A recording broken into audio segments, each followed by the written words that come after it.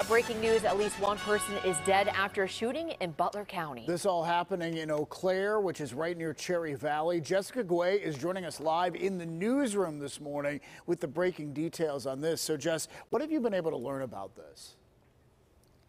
Well, state police just released new information to us just minutes ago. I have it right here. They say a 23-year-old man shot and killed a 28-year-old man. Troopers are now actively investigating this shooting as a homicide. Troopers were sent to East Main Street in Eau Claire around 7:40 last night. They say they found Seth Gooden-Smith dead with multiple gunshot wounds inside of a home. Dakota Hughes was charged with criminal homicide and related offenses. He was taken into custody. We were on scene as investigators were there overnight. You can see in our video there was a very active scene with a heavy police presence. This was just before 1 a.m.